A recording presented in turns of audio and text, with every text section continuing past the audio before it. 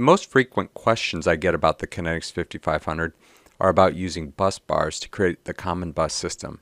So to answer some of these questions, here's a brief discussion of some of the things to consider before choosing which bus bars to use.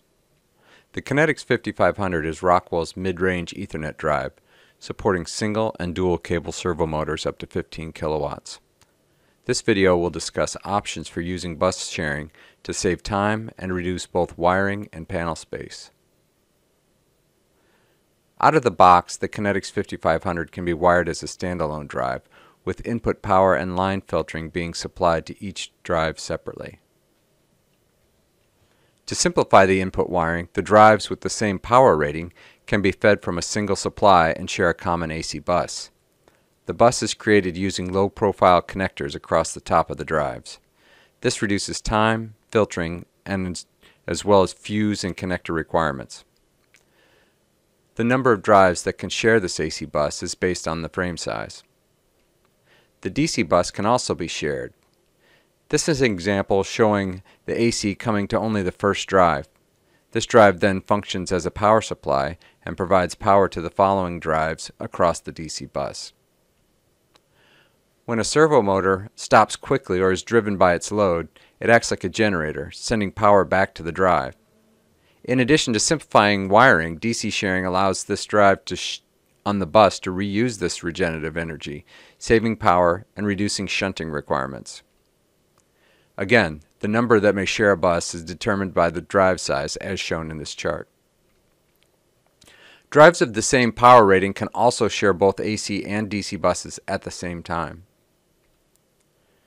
Can I share both AC and DC if I have a variety of drive sizes? Yes. In fact, hybrid is the most common bus type.